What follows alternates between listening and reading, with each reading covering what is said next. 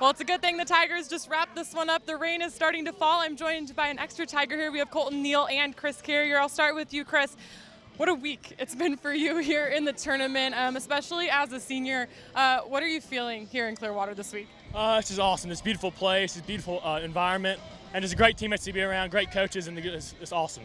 Now, you guys had the lead in that game and had to ultimately be on the other end of that fighting back there at the end. But talk about how your team was able to persevere. I mean, take this one into extra innings. How'd you guys do it? Man, we just fight. I love how our team fights like that. We're just so resilient and just love to fight back. All right, thanks a lot. Colton, the game-winning hit and the winning pitcher pretty much sealed up the deal in both regards. What was going through your mind as you walked up to the plate knowing that this rain is coming and that you had a chance to just end this one so you guys stay a couple extra days? Yeah, love it here in Clearwater, but I was just saying a prayer, man. I was saying a prayer that I could have the courage to come up there and get the big hit. After you got that big hit, it looked like a pretty fun celebration. What was going through your mind in that moment? What was going on there with your teammates? I was just feeling dangerous, you know. The Memphis Tigers are dangerous. You need to watch out for us. Fair enough. We'll go stay dry. Wear the storm. We'll see you out here on Friday. Enjoy your day off. Thank you.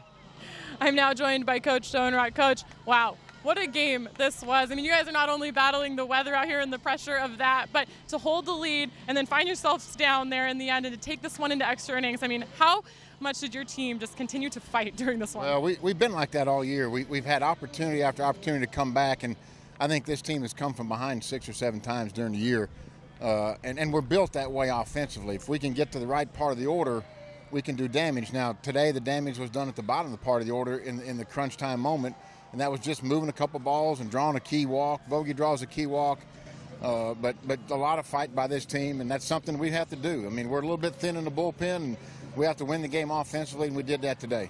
Chris Carrier is having quite the week here so far. It's been pretty fun to watch him out here. But as a senior, how happy are you that he's been able to perform this way? It's been unbelievable. Ever since conference play started, he really started clicking, and he's got a lot of at-bats under his belt.